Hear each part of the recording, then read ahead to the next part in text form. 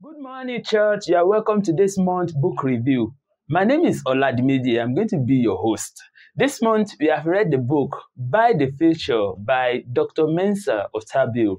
The book presented one of the most remarkable stories in the scripture as recorded in the book of Genesis chapter 25 from verse 20 to 34 about two young men. You know them, right? Yes, you do. Jacob and Esau. You know them, right?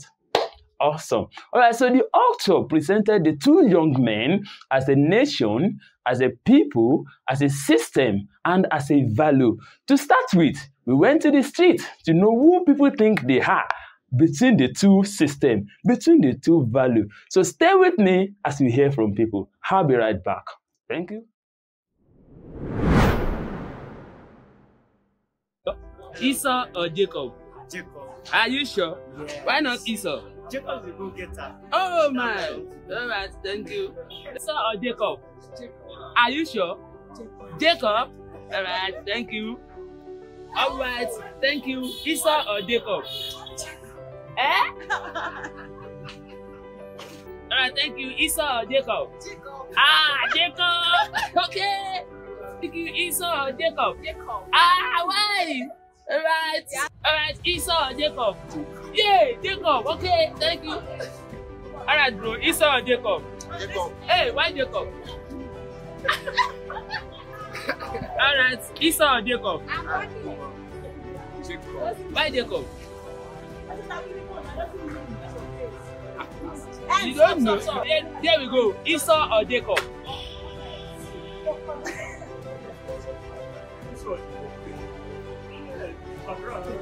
Esau or Jacob? Jacob, of course. Why Jacob? Why Jacob? God. Eh? Why Jacob? I prefer Jacob. Okay. All right, thank you. Esau or Jacob? Jacob. Why Jacob? He's a man of strength. Okay. All right, thank you, Jacob. Esau or Jacob? Why Jacob? Okay. All right, Esau or Jacob? Jacob. Why Jacob? Jacob. Esau or Jacob? Jacob. Why Jacob? Jacob is a choosing one. Okay, thank you. Esau or Jacob? Jacob. Why Jacob? I love Jacob. Okay. All right, Esau or Jacob? Jacob. Again? All right, Mr. Tolu, Esau or Jacob? Jacob. Why Jacob? Because it's not. Okay. He's not your Finnish guy. Well, that's Esau or Jacob? Jacob. Again? Jacob. Why Jacob? Jacob. Esau or Jacob? Jacob. Why Jacob? Jacob. Are you sure? Yes. Are you sure? So, All right, thank you.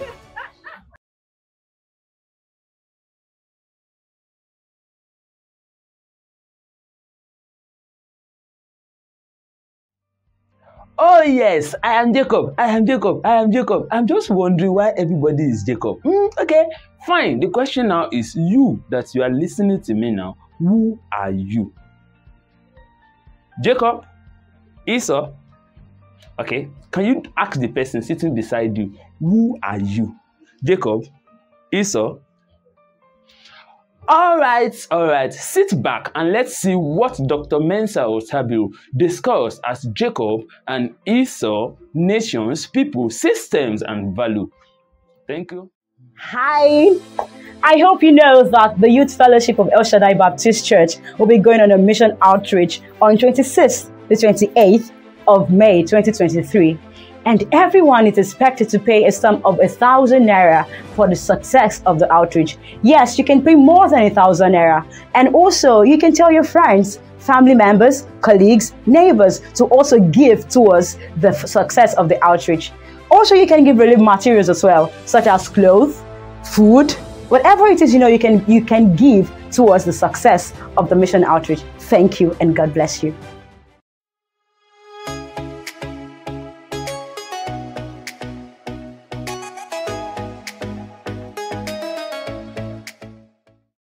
Hello everyone. So quickly I'll be talking about Esau and Jacob's paradigm and how this affects us as individuals, as organizations, affects our personal businesses and nations at large. So let's dive into it. Firstly, I'll be picking Esau. Esau was a skillful hunter, but he had his limitations. First, we see from the book that Esau ate all he had at once. So he hunted from the field, and the next thing that came to his mind was to kill and eat. He didn't think of saving for rainy days. All he could think of was to kill and eat. So if he was sick or something had happened to him and he couldn't go to the field, it meant he wouldn't eat. Second, Esau was mentally lazy. So when he had the option of selling his birthright, he gave into it. He didn't engage his brain. He could have thought of seeking counsel from his father, Isaac, to know what to do. And then I'm sure Isaac would have counseled him aright. He would have told him not to sell his birthright because of its importance. Second, he did not think of going to his mother's kitchen for food. He decided to settle for Jacob's bargain. Third, he didn't think of negotiating with something else. Instead, he settled for negotiating with his birthright. He could have settled for a wild animal in the field or something else, not his birthright. So are you Esau? Next is Jacob. Jacob was one who bought the birthright, the glorious destiny, the future, with the current resource he had, the stew. He was a very smart guy. So we can say that Jacob was not mentally lazy. Jacob was the opposite of Esau. So he understood that this guy had probably been coming to him for free food. And then he felt he wasn't going to do the same again this time around. So he asked for something. So he thought of asking for something, one. And he didn't just think of asking for anything, but something substantial, which was the birthright, probably to make up for the other times that Esau had collected free stew. Also, Jacob was one who reserved things. So he was a preserver, he was a rearer of animals. He knew how to save for rainy days. And so let's think about it. Are you Jacob? Do you have savings? If you're a part of an organization, can you say that your organization saves? So when there is extra profit in a business, do you spend lavishly, or you channel that profit in such a way that the business grows more? Do you invest the profit? Think about it. Also, Jacob was innovative and dynamic. He thought of new ideas on how to do things such that his community, family, and everyone around him would benefit from. So Jacob is the kind of person to say, nobody has done this in my family. I think I want to try this first. Nobody has done it in my nation. I want to try it. Or nobody has done this internationally, and that is the very reason I want to try it. Unlike Esau, Esau feels, oh, nobody has bagged a PhD in my house, and so I don't think I can do it. Nobody has done this thing in my house. I don't think I can do it. So with this point, I'm sure you know where you fall into. Esau or Jacob.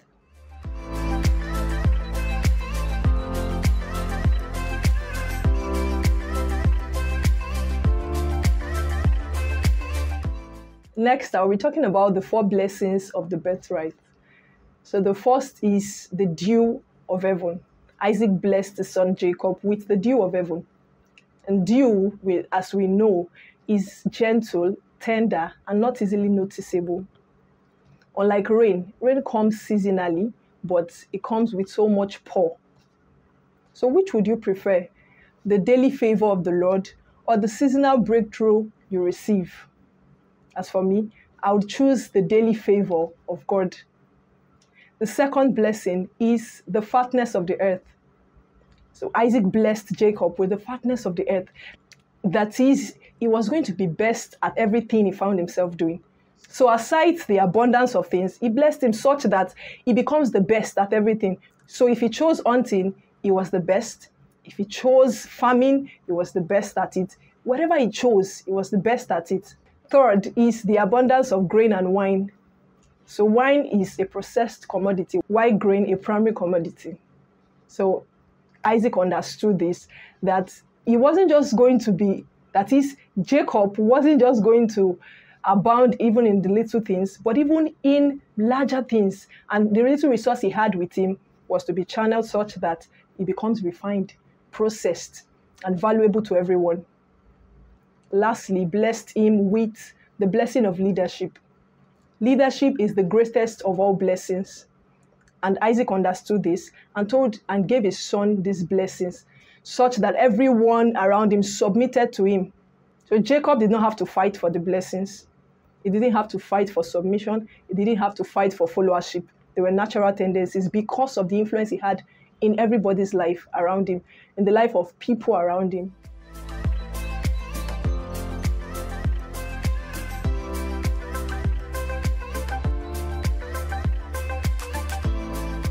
And lastly, I'll be talking about the points that stood out for me in the text. So Mensa Otabil mentions that you can't make the sports page in a newspaper your priority and become a master in your finances. So whatever you give yourself to, you become a master of. Personally, I want to become a master in creative writing. It means I would keep writing every day and reading anything that has to do with creative writing. Second, he mentioned that you involved experts in everything you find yourself doing. So you know how to do a thing doesn't mean you should do it. What if another person can do it better? That would yield a better productivity. Why not give it to the person? Third, he said, whether you sell or buy your future is dependent on the choices of today. And the choices of today are dependent on the paradigm you operate from, Jacob's or Esau's paradigm. And lastly, he mentioned that you do not have to use unethical means to access opportunities. So you do not have to lie, you don't have to bribe anyone. It will come to you naturally as far as you have chosen the right paradigm. Jacob lied. He told his father he was Esau. He could have just said the truth and then told his father, Dad, we took an oath. Isaac understood the importance of oath and he could have still given him the blessings. So these are the points that stood out for me in the text. Which stood out for you? I would say that you negotiate for the right paradigm. Negotiate for life. Negotiate for eternal life. And that is the best choice you can make. Having the life of Christ in you and then functioning from the right paradigm. In this, will you be successful? Thank you.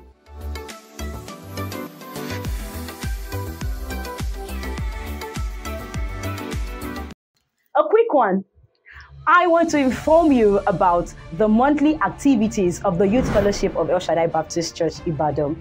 For every second Friday of every month, we have the Destiny Night from 5 p.m. to 7 p.m. It is a moment of worship, praise, and prayers where we get to travail in the Spirit. You don't want to miss the experience. And for every third Monday of the month, we have the youth monthly meeting by 5:30 p.m. to 7 o'clock p.m. where we get to share the word, interact with one another, and as well, praise God. You don't want to miss any of those programs. And yes, on Sundays from 7 a.m. to 9 a.m., we have the glorious youth service. See you there.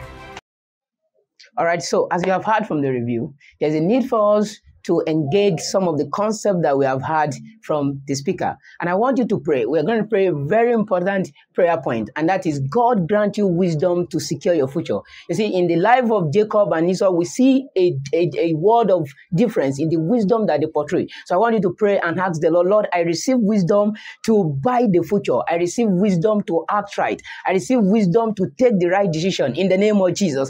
I begin to have directions for life, to know what to do, decisions to take per time. My today's decision will not affect my tomorrow's output in the name of Jesus. I begin to take pragmatic steps. I begin to have wisdom of God in the name of Jesus in my choices in the name of Jesus. I have right values. I have right values. I attract right men. I have right negotiations on the tables of nations. As God is taking some of us to nations, to committee of nations, God is expecting us to negotiate out of the wisdom of the kingdom. That God, I begin to negotiate from the kingdom perspective. I begin to make indelible mark in my generation. I ask that, Lord, my everyday decision, it will portray the future that you have in mind for me. I refuse to bargain less. I refuse to live less. I refuse to make the mess of the little you have given to me. You see, Esau make a mess of that which the Lord endowed unto him. But if you get this right, as a young-minded person, I can assure you that you become all that God wanted you to become. Can you ask the Lord, the little you have placed in my hands,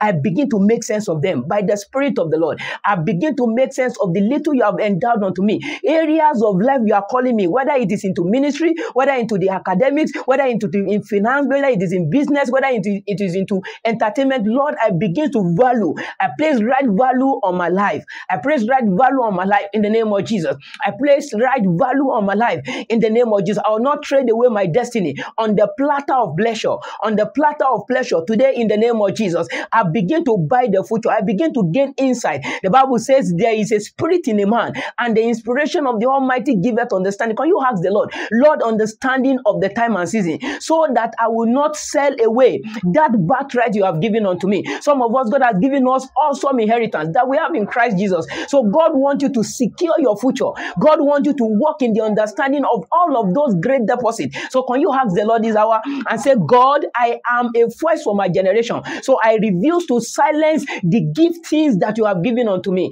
in the name of Jesus. Can you thank the Lord? Can you appreciate him? Because you will become indeed voice to generations. You will become a strong people. You will become a nation to other nations. Thank you, Father, because you've heard us. For in Jesus' mighty name we have prayed. Wow, wow, wow, wow, wow. It's been a nice time here today within the very short time that we have. I hope you are blessed. I hope, yes, I am blessed. I know what it means to be Jacob's people or Esau nation. Anyway, you can change. You can change. If you are Esau, you can change to Jacob. And if you are Jacob, there is tendency that if you are not being careful, you can also function in the Esau systems and value. So thank you for coming to book review this month. Till next month again, when we meet to discuss and to review another powerful book titled The Prayer of Jabez. Oh, that thou wouldest bless me indeed, and cause your hands to be upon me, and keep my eyes from evil, dear God. See you next month. Thank you.